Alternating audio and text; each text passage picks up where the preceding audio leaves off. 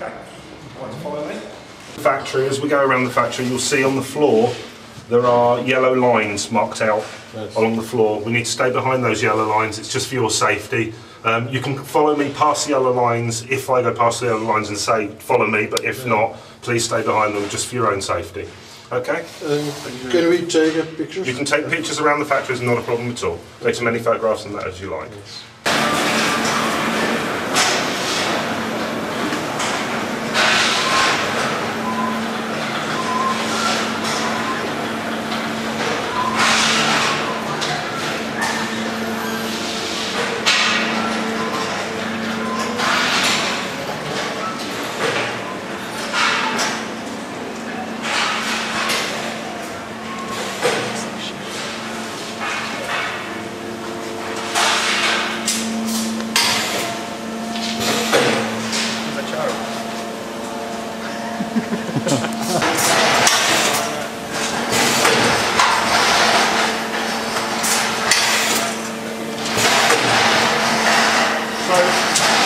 Tomorrow we'll go more in depth into the history of Marshall and how it all began, about gin, about some of the earlier products.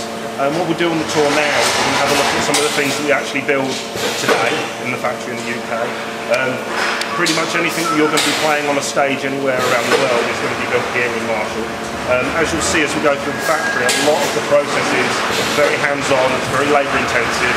It's the only way we can build the amplifiers to the high quality that we do. So as you see all the little parts that we have to undertake to make the amplifier what it is, you'll sort of like begin to understand hopefully why Marshalls are such high quality amplifiers. When we build an amplifier in the factory here, we don't buy any of the metal parts in. We actually manufacture and fabricate all of the metal parts from the amplifier from scratch.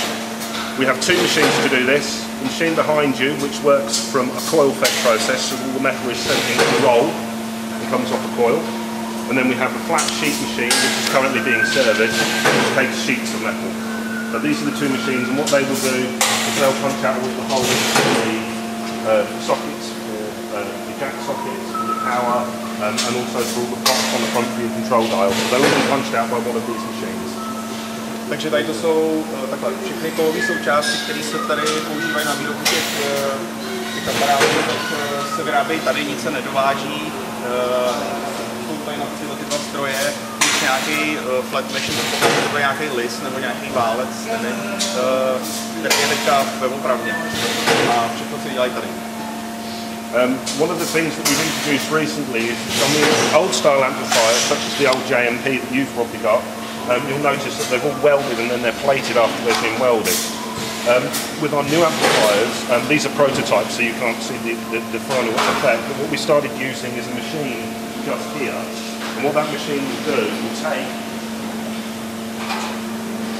two pieces of metal where it's been folded over, and then it will push through this piece of metal and into this piece of metal, and it expands like a mushroom underneath and holds it in place.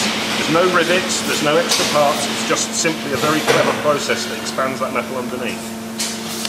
Takže teďka popisoval nějaký proces, který nějakým moderním způsobem spojují kovové součástky, říkají se to, že je to tenhle ten přístroj a ty kovy. Temperature or pressure? No, it's pressure. It pushes the top piece of metal down and then opens into a button underneath and holds it in place. Říkal, že to je jako houba, že se to spojí a roztáhne a tím to drží nějak směrce. Similar to aerospace and cars they use for that technique. Je to jako v automobilovém průmyslu. The big benefit of us using this new technique was that we can use Syntec chassis, so the metal is zinc coated, which you can't weld. But what it means is the zinc, which is coated on the metal, if you scratch that, the zinc corrodes faster than the metal underneath, so actually your chassis won't rust, the top will heal and protect the amplifier underneath, so it stops the chassis from becoming rusted. Ty kovové součástky jsou pozinkované a pointa toho je v tom, že ten zinek koroduje rychleji než ta kovová součástka, když se nemůže stát, že by to celý zrezlo a tímhle tím je to ochráněný, aby se nepoškodil ten aparát samotný, ale ta vrstva, která už je to pozinkovaná. We still obviously do the old style chassis with the welding and the plating for old products such as the old 1959s, the old JCM 800s. Those products are still done in the traditional way, but our newer amplifiers are all done with this new method. Takže ty starý aparáty jsou dělané jakoby tou starou metodou, ale ty nový jsou všechny ochráněny touto novou metodou toho podvodování. So things like the new in-bay mount scheme, JVM, the AFD 100, all of these can be done in this process. Takže aparáty Malmsteen, JVM jsou dělané touto metodou.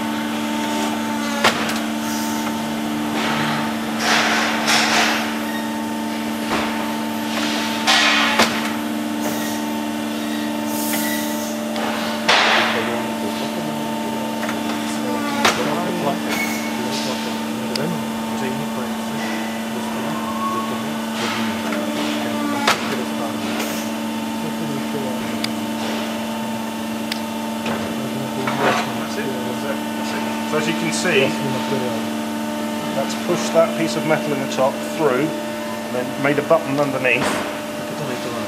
And this means that it's always consistent. Every time is always secure, solid. Takže se to jakoby promáčkne a roztáhne ta vrchní část je promáčkne, spodní materiál se roztáhne a drží to, je to and this process with the bent over is as strong as any weld. So it gives us a very strong chassis to put all the amplifier onto. Takže výsledek je takový, že to je nejpevnější možná metoda a to šasí je opravdu odolný při použití. Teďka tam převádí, jak se do toho šasí dávají tady tyhle ty stojací, do kterých se potom přidělávají transistory a veškerý ten vnitřek zesilovačky. A k tomu přidělání těch vystouplých součástí se používá metoda jakýsi vibrace. Obviously the process is very labour intensive, but it means that we can, with each individual standoff or insert, we can make sure that the product is secure, so we always make sure that we put a quality fit into the chassis. Takže ta práce, nebo tato činnost je jako náročná na přímé zpracování, ale zase na druhou stranu to poskytuje tu výhodu, že ta součástka se jako ručně může zkontrolovat, jestli se tam nějak nehýbe, nebo opravdu drží pevně. And obviously if there's any problems while he's inserting those, he can then reject that before it goes on to the next page if there's any issues. Kdyby tam něco bylo špatně, tak tady ten pán to rovnou vrátí zpátky, aby se to upravilo. This is our main warehouse for all of our UK made products. And the reason there's very little product made here, very little product stored here, is because it's all made to order. So what you'll tend to get is you'll get the products that are made that we put in boxes, and each one of these pallets of amplifiers will be destined to go out in the next couple of weeks. So everything's done on a very lean basis, so that when Victech places an order for the amplifiers to come through, and then we put in the system that they'll be made to that order. So we don't build thousands of amplifiers with stacked up and just take them away. They're all built to order. That allows us to obviously maintain an eye on all of the issues. So if we have any quality issues, we can make sure that we're on top of those. But it also means that we can make things for specific countries. You'll notice that all of our boxes have a small letter after them on the code. If it's got an E at the end, it will be destined for Europe, so that's what you'll be taking over in the Czech Republic. H is home market, so that's for the UK. You'll find that a lot of the products that's in here will be destined for the home market, because most of the stuff that's destined for Europe or the States will be shipped out on quite a constant basis, so you won't see a lot of the products that are around. Sorry. To je odzadu. Nacházíme se v nějakém místě, kde jsou uskladněné právě věci, které jsou vyrobené a připravené na expedici. To H tady znamená, že to je home, to znamená, že to bude uskladněný tady v Anglii. Jinak tady vidíme nějak krabicí zabalený bicí nástroje nafta. Oni vyrábějí zboží tak, že nevyrábějí do zásoby zesilovače, ale podle na objednávku. Mají tu možnost to takhle řešit, že pokud například my v PNC něco objednáme, tak oni to jako vyrobějí tu objednávku a Neřeší velký sklady. Neřeší velký sklady a jinak tady tohle je nějaký sklad, tady místní právě pro ty objednávky, který budou expedovat. Takže oni přesně vědí, pro koho vyrábí, jakou objednávku, co. Já si jenom dovolím krátkou vsuvku. Vlastně minulý rok na Frankfurtu společnost Maršály vedla perkuse Natal jako další ze svých produktů. Vzniklo to tak, že Jim Marshall hrál před lety jako bubeník s nějakým svým kamarádem, rozdělili se, zatímco Jim začal dělat bedny, tak ten druhý člověk začal dělat perkuse a bicí Natal, takže minulý rok se nějakým způsobem spojili a Maršál dneska propaguje i bicí značky Natal. Je to součást Maršálu, ale není to úplně jejich produkce. Na vysvětlenou. Two metal press machines in the factory. The first one you saw, which goes from coil-fed steel. This machine here goes from sheet-fed steel. So a machine of steel that size be fed into the machine, and that machine will then punch the holes out of the chassis. Takže zařízení na zpracování takových součástí, do kterých se dávají takovýhle pleky a zařízení to zpracuje dál. The difference between this machine and the machine over there also is the machine over there can bend some of the metal parts up as it comes off the coil. This machine here will only punch out the flat sheet. Once the flat sheet's punched out, you then put it into the press there and it will be manually formed into the chassis. Tam na tom stroji, který jsme měli předtím, tak máte flek a tady ten stroj to provádí jakoby manuálně. Tam to někdo stojí a zvládá to a na tom stroji manuálně. Takže aby mohli Maršálu uspokojit kytaristů, tak musí pořád než to probíhá nové věci a tady tohleto nějaký zařízení, který pomáhá právě v tom výzkumu a vývoji nových věcí. A tady nám přivede, jak to funguje.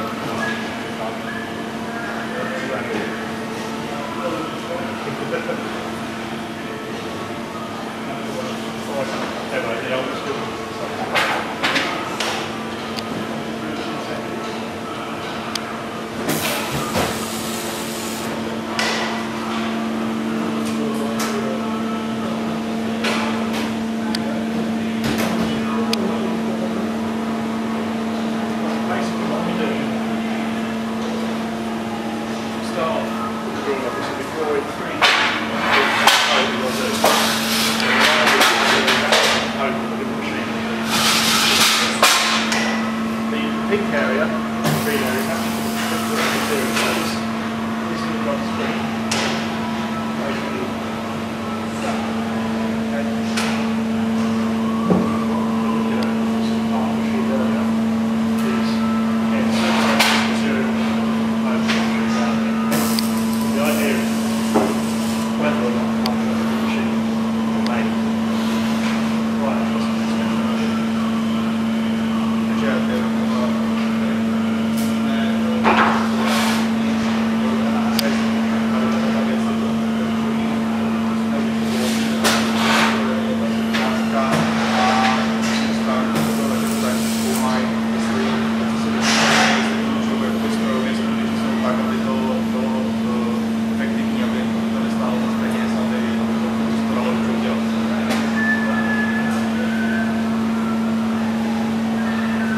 So obviously what this allows us to do is when we're designing a new amplifier or a new part for an amplifier, it allows us to make a prototype in-house on the machine, and then we can see how effective that is, whether it's the right size, the right shape, whether we'd like to change anything about how it works, and then the drawing office can then take that, look at that part, try it, and if they need to make any adjustments, they can make adjustments on the prototyping machine without having to go to another company. We can actually do that all in-house.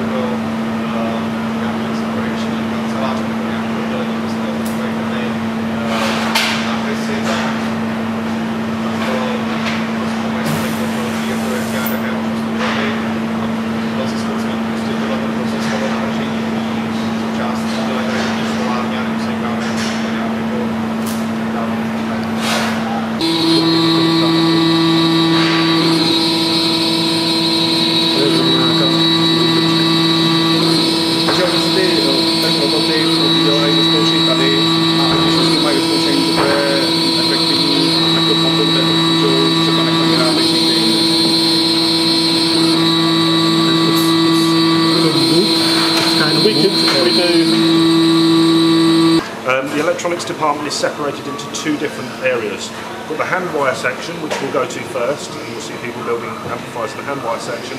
And then we've got the main line, which is where they'll build things like Class 5s, JVMs, AFD 100s, any of the mainstream products that we make.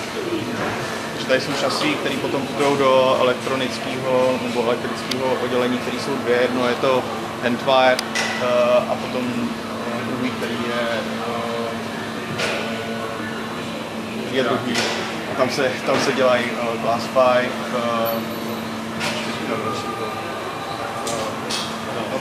ta hlavní produkce. Kromě handwire všechno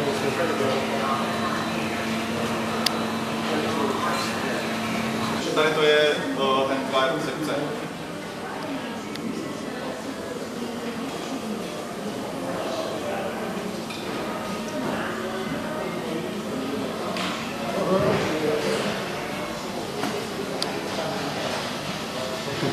Japonci si všechno nahrajou.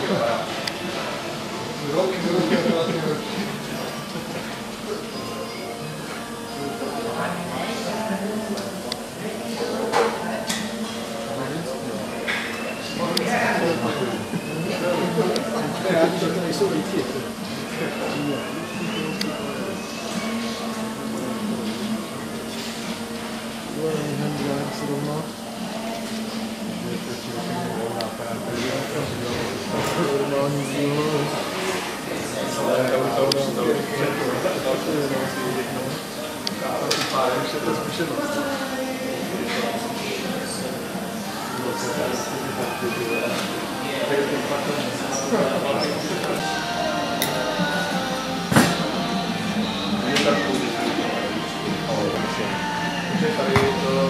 Nám ukazuje jako to, co některé jiné fabriky považují za handware, to tomu říkají hardware, a je to takový jako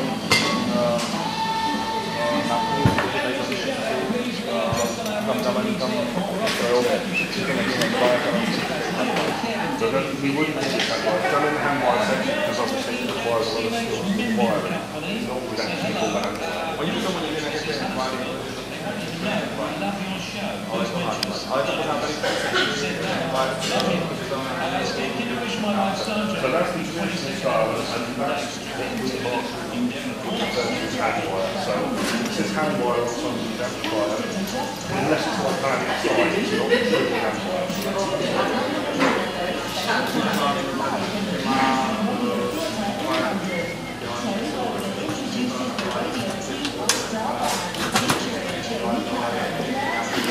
Handwire products, we try and use as close to the original components as we can. Obviously, for legal reasons, some of the components can't be used anymore because of chemicals or whatever we've used the components. We try and use as close as possible to the original components for the reissue products. Takže pokud dělají nějaký reissue nějakých modelů starých, tak se to snaží dělat úplně přesně tak, jak to bylo předtím, a to včetně toho, že schání ty originální díly, které se používaly předtím, i nějaký chemikály, použití, aby byly úplně stejné, jako byly použití. When you move into that section, you sort of pages, like building a house. In this section, especially when the standard we've got one část továrny, která je tam handwire, tak se celý zesilovač dělá jedna osoba, tady ten zesilovač je jeden člověk, zesilovač, kompletně celé, tady další části, tam se to dělá na podletých fází, třeba se dělá dotazů, to znakuje, takže je odpovědné jenom za terasy. Takže tady to je ta největší kvalita, ten handwire, tady jeden člověk, vyrobí ten zesilovač. Ty komponenty jednotlivý se prověřil, někde jsem prověřil kvalita toho komponentu dobežení, ale se tady kontroluje. Lidi, kteří dělají tady tyhle části, tak jsou takový dělají, že zkontrolovali ten, který dosilovač, aby si jejich dílo jsou jako yes, with the name. In this section, rather than building the entire amplifier, each person will take a stage and then build a stage. So each thing is laid out almost like a model kit, a model, for building modern planes. Yeah? So they have a drawing and they can work to those drawings for each stage. Takže tady jsme v té části, kde už je to jakoby manufaktura, že každý teda dělá nějakou fázi toho produktu. Teďka jsme tady mobilou po JVMka a každý ten člověk má nějaký plánek, prostě to jako když si dělá model letadla a prostě namontuje to tam a tam fáze toho